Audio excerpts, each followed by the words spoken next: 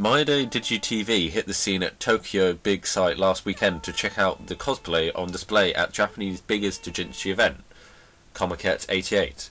The Manchi Shimbun affiliate notes that along with a larger exhibition area, rules for the cosplayers arrive and depart in plainclothes, cosplayers only in designated areas, pay 800 yen to register, and observers request permission before photographing no-angle shots have been enhanced. Some of their spotlight cosplays are included here.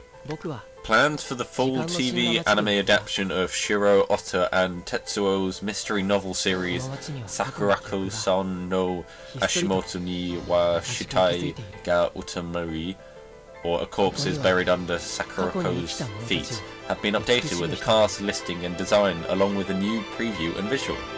The 2013 7-volume series is set in the 36-year-old author's hometown of Ashikawa City in Hokkaido and revolves around Sakurako Kujo, the daughter of a prestigious family in her mid-20s with a passion for bones. Yes, bones. She and a high school student Shotaro Takewaki team up to solve various cases related to bones. Atlus has shared a new trailer for The Legend of Legacy today, introducing two of the RPG's 7 main characters, Meurs and Bianca. Meet them both and dig into their respective descriptions. Bianca is a young girl with long ice-blonde hair. Bianca awakens on an island with no memory of how she got there, or anything else for that matter. She is a mild and gentle girl, despite the unfortunate circumstances and loss of memory, remains optimistic.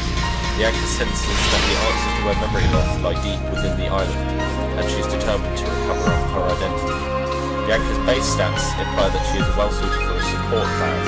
She has affinities for wind and fire elements, and prefers to use sword, axes, spears, and bows in combat. Meurs, one of the few remaining elementalists alive, the elements have been added to a value for unknown reasons, and Meurs is determined to find out why they are so attracted to this island. Communicates with the elements and travels the world with the spirits as his guide. And that's all the anime news for today. Tune in next time for more news and leave a comment on any news you think should be featured in the next episode.